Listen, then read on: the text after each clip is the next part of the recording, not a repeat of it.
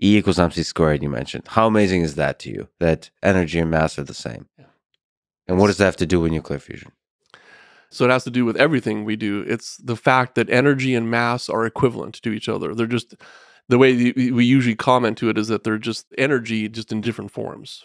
Can you intuitively understand that? Yes, but it takes a long time.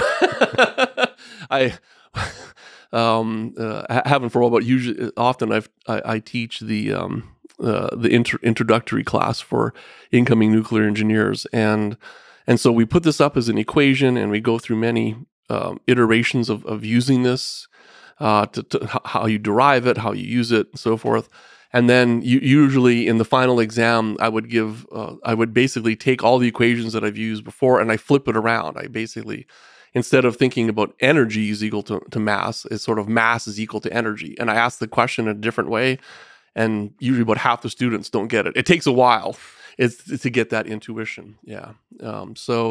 So in the end, it's interesting is that this is actually the source of all free energy, because that energy that we're talking about is kinetic energy if it can be transformed from mass. So it turns out even though we used equals mc squared, this was burning coal and burning gas and burning wood is actually still equals mc squared. The problem is that you would never know this because the relative change in the mass is incredibly small. By the way, which comes back to fusion, which is that E equals mc squared. Okay, so what does this mean? It tells you that the amount of energy that is liberated in a particular reaction when you change mass has to do, because c squared that's the speed of light squared. It's a large number. It's a very large number, and it's totally constant everywhere in the universe, which is another weird thing. Which is another weird thing, and in all rest frames, and actually the relativity stuff gets more difficult conceptually until you get through it. Anyway, so you go to that, and what that tells you is that it's the relative change in the mass will tell you about the relative amount of energy that's liberated.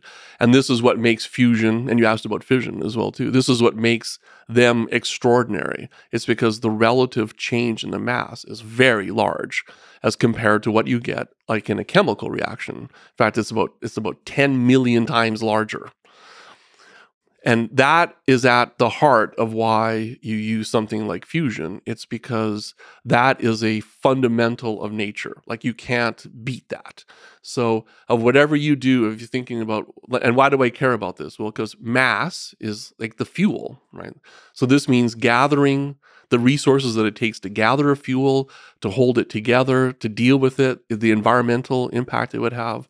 And fusion will always have 20 million times the amount of energy release per reaction that you get of those. So this is why, we consider it the ultimate, like, environmentally friendly energy source, is because of that.